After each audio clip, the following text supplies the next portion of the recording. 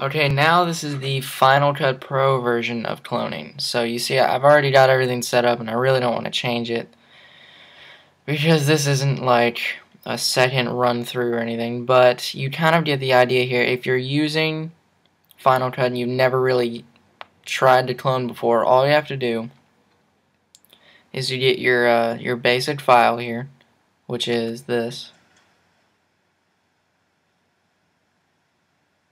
like all of this here, which is just me walking up doing all that coffee stuff for the coffee.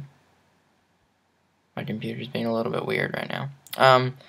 Then you want to go, and if it's in the same video, then you have to cut it. And unlike iMovie, you can use the same file because it's not like stored in a bin or something.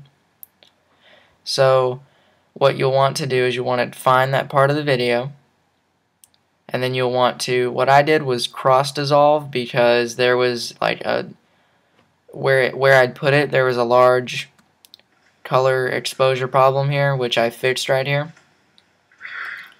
like this. And so my dad walked by my room. That was weird. So all you have to do for this is you get the file and you drag it up here, right? And then what you'll have is like this thing, and it'll have, you go to, oh god, what am I trying to say? Alright, what you drag the file over, and what it'll originally be is it'll be this file, and then when it gets right here, it'll go to this one. So you won't have this part. So what you'll want to do is go to cropping, like it'll be like this. And it'll be like, there will be like nothing there. Take that off. So it'll just be this. So what you'll want to do is you want to go to crop and then go right if you're in the right side of the shot, and it'll drag that out. You want to find a good part to really cut it at, so I picked right here. And you see there's color difference. So what you want to do is you want to go to edge feather right here, and that will even out the shots. It'll sort of, get rid of it. And then there's, lots of render time involved here. So you render that. Hopefully this doesn't take forever. If it takes forever, then I guess I'll just cut through it. Yeah, it's gonna take 3 minutes, and I don't want to do it for 3 minutes, but whatever.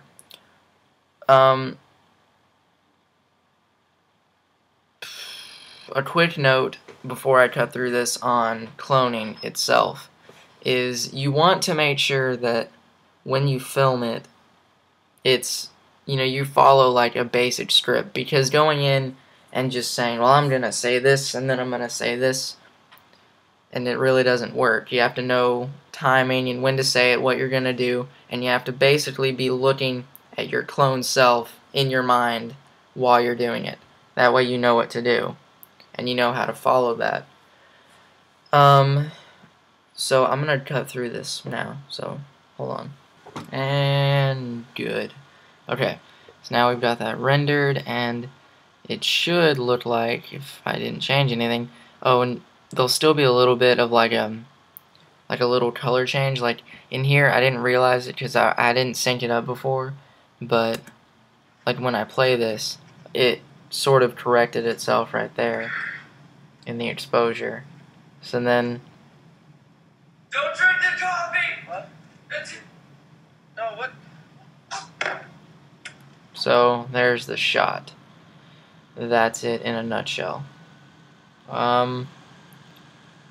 Just overall, make sure that it doesn't go, like if you want a really smooth and clean cloning, then just make sure that you edge feather right, and make sure that you don't cut off anything really.